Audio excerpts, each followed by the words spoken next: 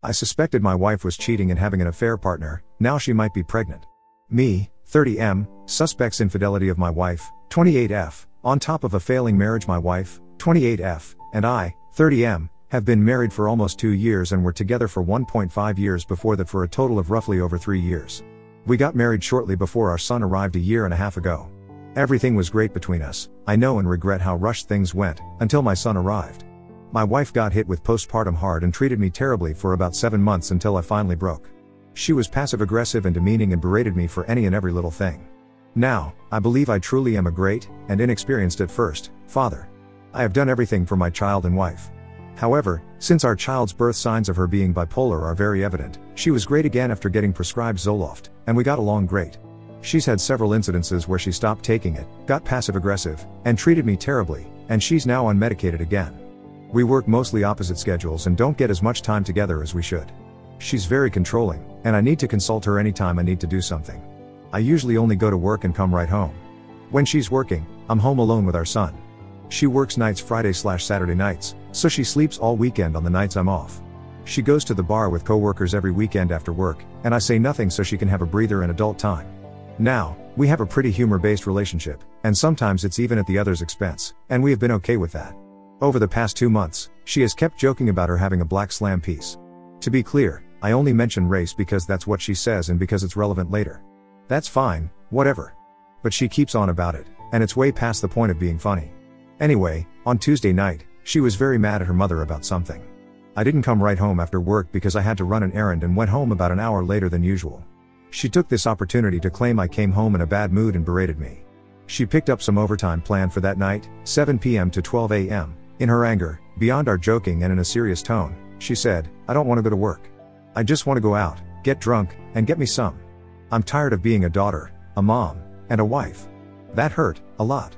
Well, it got me thinking even more all the next day, and 2 days later, Thursday, she had more planned overtime from 7 p.m. to 12 a.m. Now, my sister-in-law is living with us, because she is down on her luck and in remission from ovarian cancer. We get along great. My wife crawled into my sister-in-law's bed at 3:30 a.m. after her shift, smelling like alcohol, and said she went out drinking with Dwight. Dwight is a black security guard at her work. Her shift ended at 12. Bars close at 2 a.m., and she has a 45-minute drive home. The timeline is even more sketchy. My sister-in-law told me about this after my wife left for work Friday night, because she felt like I should know. My wife and I would not have seen each other until Sunday night, tomorrow, due to work schedules. I couldn't handle wandering all weekend, so I went to talk to her at her work that night. I calmly confronted her about coming home late smelling of booze and that she never even told me. She admitted she went to the bar with Dwight and had 2 beers. I explained how wrong and sketchy it was to me, especially after her comments. She calmly denied cheating on me. I asked her again to swear on our son's life. This caught her off guard, and after 5 seconds, she did. She went on to tell me how she'd been unhappy for months with me and questioned divorce. She's checked out on being a mom and a wife. She doesn't do anything around the house but plays on her phone all day and ignores our son beyond the required stuff. We don't argue much, but she's usually on a hair trigger, snapping about everyone else for no reason. To make things worse, she texted me earlier that day saying she was 8 days late for her period. 2 pregnancy tests came up inconclusive. We've had sex 1 time in the past month, no birth control, no condom, pulled out, but I know, not foolproof. It makes me wonder if she is pregnant, and is it even mine if so? So here I sit on the verge of divorce. I feel my trust is destroyed, and I can't move past that. She'd flip her shit if I were with a woman alone drinking at night, and I wouldn't do it. Please help validate or argue my feelings of being wronged and doubting my wife. My trust is destroyed, and we may have a baby coming that neither of us will handle well. I feel terrible, but termination crosses my mind. I feel divorce is coming soon because we both consider it. What should I do? Delete Facebook, hit the gym, lawyer up, and see how things go with a potential new baby? I love the son we have, and I know I'll get at least partial custody. We both have good jobs and no sketchy records to tie us up in court. Thanks so much in advance. More info: we never really get alone time, but a few times a month. And yes, she's a saw Monday to Thursday, and kid-free for 3 days. I'm only a sod 2 days a week. She gets to cut loose, but I'm a bad guy if I go to the store after work. I give her all the time possible to be kid-free and take our son as soon as I'm home, feed him, bathe him, and put him to sleep. She had the chance to change her schedule, and I tried to for the good of us. She declined. I essentially have our son 36 waking hours a week, essentially or fully alone. She spends 40 hours essentially or alone with him. We both suffer the same child burnout without much adult time. I brought up putting our son in child care, but she is very lazy and never wants actually to do anything to improve her quality of life. She gets to go out but controls me, so I can't. I think it's all pretty fucked from here, especially since she's being shady. If she weren't being shady and going out with some dude, I'd do everything I could to make it work. I fear it's too late now due to broken trust. I think I now see how messed up and dysfunctional it is, and that gave me the insight to write all of this. Thanks again for your insight, encouragement, kind words, and time. Update. So, first off, my wife denied all cheating and such on the Friday night I confronted her at work. We both worked all weekend and did not see each other because of it until Sunday night. We spoke a few times, and things seemed okay. We were both off the Monday after, and she pulled me into our room away from my sister-in-law to admit she cheated. She's been cheating on me with a 47-year-old coworker. He has a daughter who is only 4 years younger than my wife. And before anyone asks, she's not pregnant. She has since had her period and negative pregnancy tests. She isn't on birth control, so it's always possible she may end up pregnant from him or someone else, but for my son's sake, I hope not. She claimed this happened one time, and it was the night she was mad at her mom and took it out on me. She claims she did nothing sexual the night she came home late and crawled into bed with my sister-in-law. She's since seen him a few times. She's shown very little remorse both when she told me, and the weeks prior. I consulted with 2 divorce lawyers within the few days after she told me, but did not disclose this fact immediately.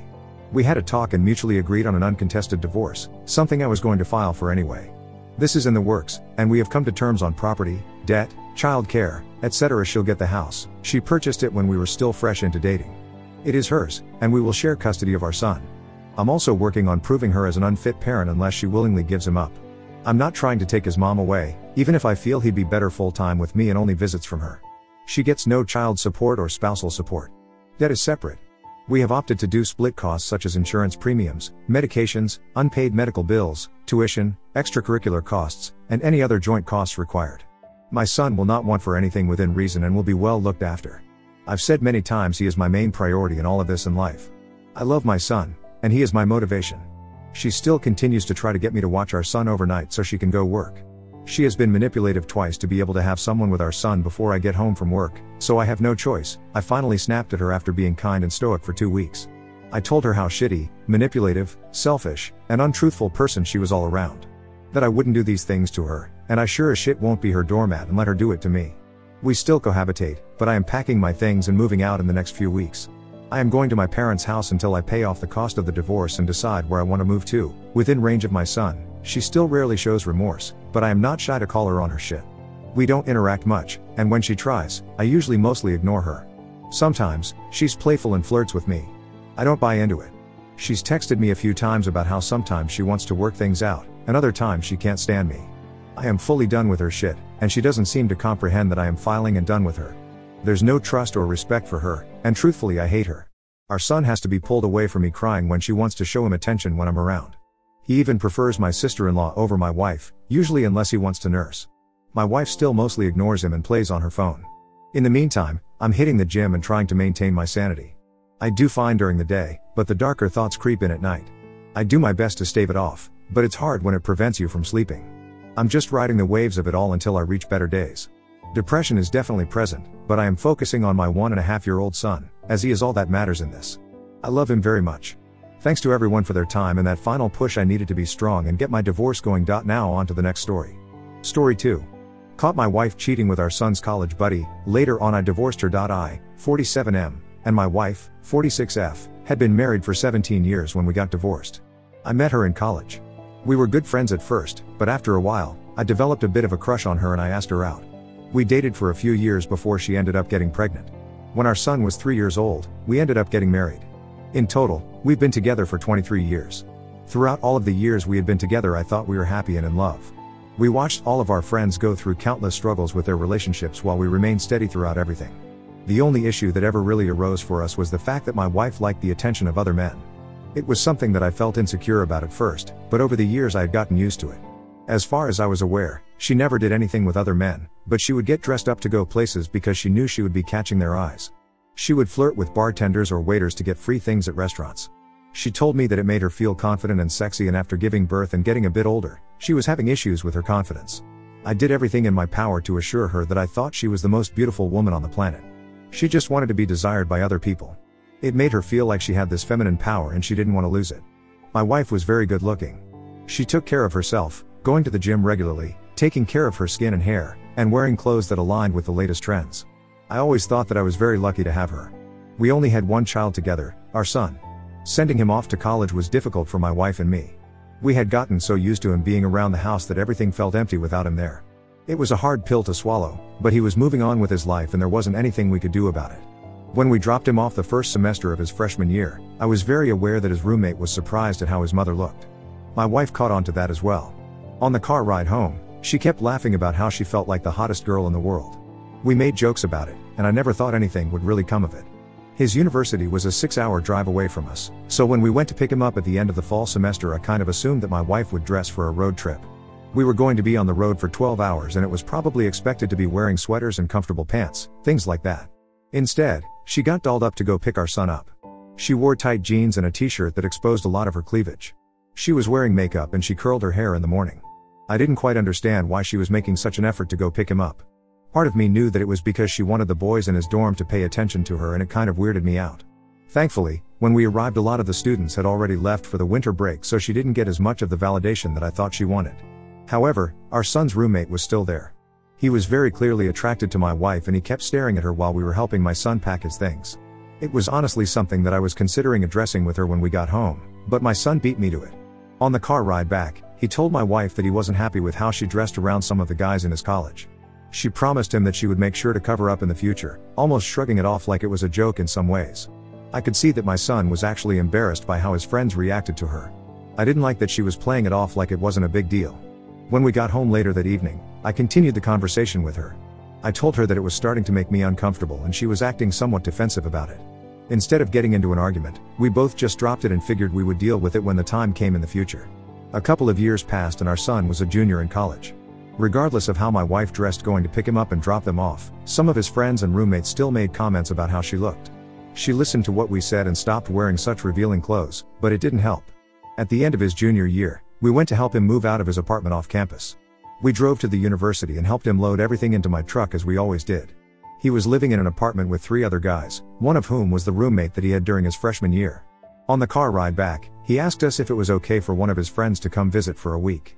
There was a film festival nearby that they both wanted to go to and I said that it would be fine. My wife agreed with that. A few weeks passed while our son was home and we were drawing closer to his friend coming to visit. In those weeks, my wife was on her phone a lot more than she normally was.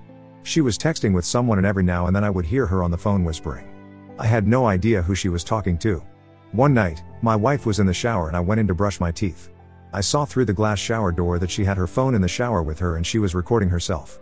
She stopped when I walked in, but it was obvious what she was doing and denied it when I said it looked like she was recording herself. Our son's friends came to visit for the week as we expected and everything started out normal. I could see that he was extra nice to my wife because he was obviously attracted to her. I figured that my son would be with him during the day, so it never occurred to me that my wife would have any alone time with him. We had a pool at our house that my wife used quite often. In the summer months, she would swim in it regularly for exercise, as well as use it for recreation. I came home from work one day and I saw my wife outside in a very small bikini with our son's friend. They were both in the pool, playing around with each other and splashing water in each other's faces. They kept diving under the water and grabbing each other to pull them under. It looked like they were just looking for an excuse to touch each other. Neither of them noticed me coming right away, so I hid from them. I didn't want them to see me because I was curious about what exactly was happening with them. We had cameras in the backyard, so instead of going outside, I went into my office and logged in to watch the cameras live. Neither of them had any idea that I was home, much less watching them. My wife looked around the pool area to make sure the coast was clear, then kissed him again. I could faintly hear what they were talking about through the audio, but they were saying something about how glad they were to finally have some time alone. Right after that, my wife started touching him and reaching inside his swim trunks. He said something about not being sure they had the time, but my wife told him that she thought it was even hotter because of that. They finished what they were doing and my wife told him that she would visit him in the guest room after I went to bed. My gut had told me that there was something going on with her that I didn't know. I hated seeing that I was right to think that. We had been together for a very long time and I trusted her more than anyone in the world, and she broke that. I didn't know if they had slept together already, but it was clear that they were planning on it. What they did in the pool was already cheating, but they were about to take it even further. They both toweled off and went inside, and I quickly turned off the footage and made it look like I was busy doing something for work. My wife walked by the office and commented on how she had no idea I was home. I tried to cover my emotions and play it off like I had just walked in the door. She came to me about an hour later and told me that it was time for dinner, but I lied and told her I wasn't feeling well and was just going to focus on work instead. I couldn't stomach being around her. I knew that I was going to catch her in the act with our son's friend later that night, and I didn't think I was going to be able to pretend to be okay with everything. All I needed was to get the evidence to prove that she was having an affair. I pretended to go to sleep around the time that I usually did. My wife climbed into bed next to me and stayed there for about half an hour while I pretended to sleep. When she thought I was completely out, she quietly climbed out of the bed and left. I waited about 5 minutes and made my way to the guest room that they were both in. They were clearly trying to be quiet on the other end, but I could hear the squeaking of the bed frame underneath them. I pulled out my phone camera and started recording so I could open the door quickly and have the video evidence that I caught them. I opened the door and saw my wife naked and on top of our son's friend, having sex with him. They were both shocked when I opened the door and my wife quickly jumped off of him to run over to me. I had already started walking away from the room when she caught up to me. She was trying to whisper and be as quiet as possible about the entire ordeal to avoid waking up our son, but I yelled back at her. I told her that I didn't understand how she could do that, especially with our son's friend. It didn't take long for our son to wake up and stand in his doorway, asking us about what was going on. I looked at my wife and waited for her to explain to him what she'd been doing. When she told him what happened, my son rushed into the room where his friend was and tried to attack him. He yelled at him and called him a myriad of names that I can't repeat here. I ended up breaking them up and taking my son out of the house because he was so frustrated. I understood where he was coming from, but I didn't want him to get in trouble. We were gone for about an hour, just driving around and letting off some steam. When we got back to the house, his friend was gone. He'd packed all of his things and driven off. My son yelled at his mother, telling her that what she did was wrong and she should have been ashamed. She cheated on a man who had stood by her for almost 25 years for somebody half her age. My wife ended up realizing that there wasn't going to be a way to smooth over what she did, so she left the night and booked herself a hotel room. In the morning, I had a conversation with my son to tell him that because of what happened I would be leaving his mother. He completely understood and he told me that if I hadn't gone to him about it he would have suggested it himself. I could see that my son was almost as hurt as I was about everything.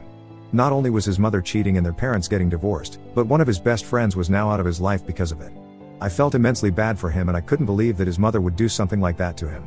I started the divorce proceedings and prepared myself for anything that might come my way. My son told his other roommates about what happened and that he didn't want to live in an apartment with his old friend anymore. Because they were renting an apartment off campus, they agreed that they wouldn't be living with him. They sent him a message and told him that he would have to find another housing option. When it got closer to time to drop my son back off at school, we realized that his friend had to move back into on-campus housing. Because it was so last minute, he ended up living with a nightmare roommate who couldn't find anybody else to live with him. On top of that, the on-campus housing was almost twice as expensive as renting an apartment off campus as they planned. So, he was forced to take out several extra loans to cover the cost. Having had to pay off my own student loans, I knew that was going to bite him in the butt for quite some time. As for my wife, we did get divorced. She didn't work, she was a homemaker, so she was forced to get a job and start taking care of herself. I was awarded the house and I ended up selling it because I didn't need everything that was in there. I bought a much smaller house in a different neighborhood with enough room for my son and me. He seemed to really like it when I showed it to him over the winter break. Now, he has graduated college and I am living in the new house by myself.